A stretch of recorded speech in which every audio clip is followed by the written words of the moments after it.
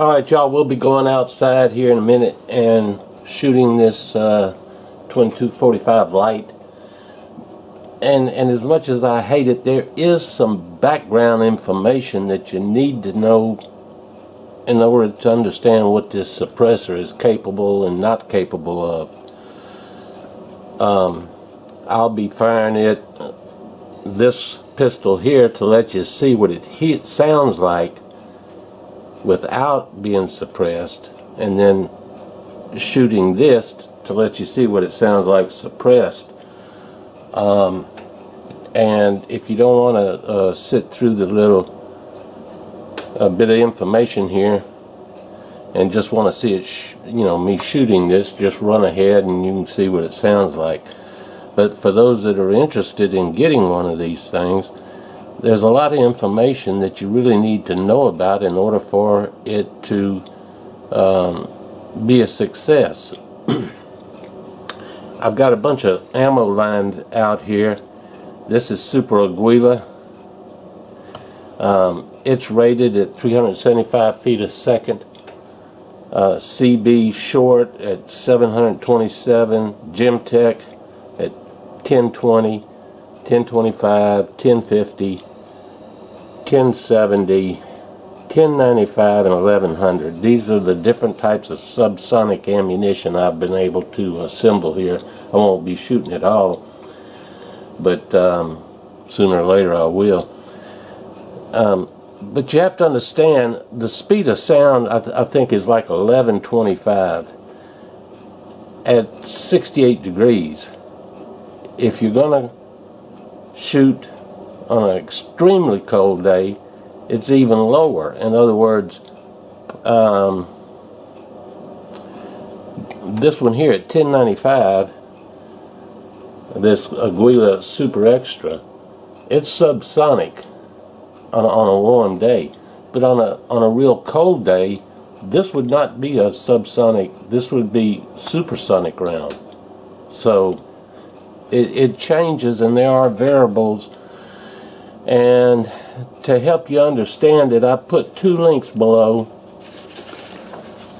One of them is for this chart here, and it shows the different manufacturers and the ratings at the muzzle in feet per second of the different types of rounds that they have. And you can go over there, and a lot of these people do not mark their boxes with the number of feet per second, and this allows you to look it up and see how many feet per second it is. Ideally, you want it to just be able to cycle and still be subsonic.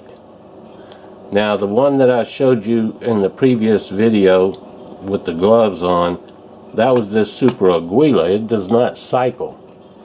I haven't tried the shorts in the 1022 breakdown with the short bolt. But you want it to just cycle and still be subsonic. I also put another link down there because sound is subjective. It's what you hear. But this tells you how many decibels each different everyday sound, such as talking on the telephone, a whisper in a library, a jackhammer at 50 feet, a hand drill, a snowmobile, motorcycle, a power saw, and so on. It lets you know how many decibels there is. The lowest decibel, of course, is 0, and the highest is, I think, 190. Or 100. The loudest sound possible is 194 decibels. So, and it tells you which is comfortable to the ear, OSHA standards, and so on. It's just something I found interesting. If you're going to understand how these things work, you really have to know all there is about them, in my opinion. There's several sounds one of these things make. There's a sound of the bolt coming back and going forward. There's the sound at the muzzle, and for supersonic rounds, there's a sound on the other end. If you've ever had a slug or a bunch of slugs go by your ear, you know that it makes a pop when it goes by your ear. Then you hear the sound of the weapon going off, because the bullet is traveling at faster than the speed of sound, and it's gonna go by your head or wherever. It's gonna go in your close proximity. When it goes by you, it's gonna pop again. Then you're gonna hear the weapon go off. In a hunting situation, if you've ever heard someone shoot a deer at several hundred yards, you know that you hear a little teeny pop, and then you hear the weapon. Well, that little pop is when that slug hits the animal, and then followed by the sound of the weapon going off. And it sounds kind of like a muzzle loader. You hear the cap, then the explosion. Well, it's the same thing, and it's the same principle. And the bullet, you know, if it's traveling faster than the speed of sound, a bullet travels a mile in 5 seconds, I think. And if it's traveling faster than the speed of sound, it's going to go by you before you hear the gun actually go off. So when you hear the gun go off, it's too late. You know, the bullet's already tagged you. But anyway, we're going to be going outside. We're going to be shooting these things. I also have an app, which I don't really understand. There's an app on this phone that will measure the sound when we're out there. I don't know that I'll be able to pull it off, because it gets into logarithms and all kinds of stuff that's way over my head. But we'll see. It'll be interesting. But throughout the course of this little series on these things, we'll be shooting all these different types of ammunition. And for those of you interested in getting one of these, I think you really need to understand exactly what's going on in order to appreciate the suppressor. And it's going to be a lot of fun. Got a lot of different types of ammo here. So let's go outside and we'll give this a shot. I equate this thing to about like a Benjamin pump. And you'll see that in a minute, but it's considerably quiet than without it. So it should be a fun little test. Let's go shoot this thing.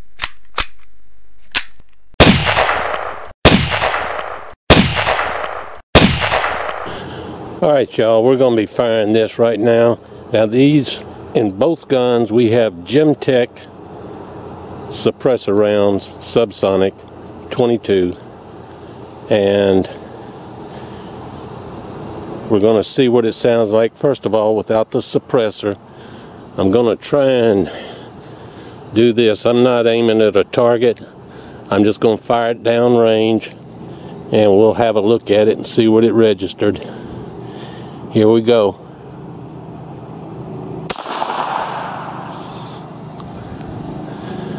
That says 89 decibels, which seems awful low to me. Now let's try the other one. 89 would be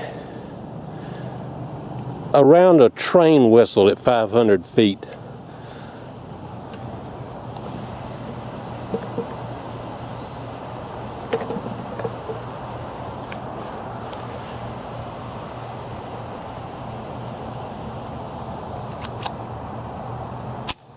I'm going to fire this one till my arm gets tired. Let's see what it registers. See, I told you I didn't understand this stuff. That's 90 and that's bullshit. You know it and I know it. It's registering 60 over here on this graph.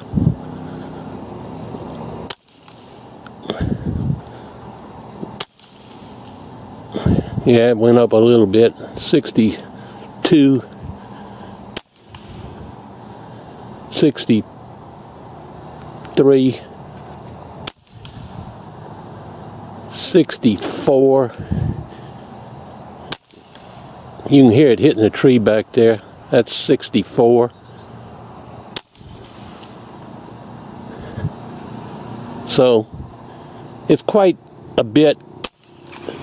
You can hear them. You hear that ricochet back there? See, it's not registering here. It's registering over here. I'm just reading them off to you. And a 60 to a 65 is a telephone dial tone. So that's what you're getting when you fire one of these things. Well, that was a ricochet. When you go slower, you're going to get a ricochet for whatever reason. I'm sure you've experienced that. It's a slower feet per second, you get ricochets quite often, so you have to be kind of careful.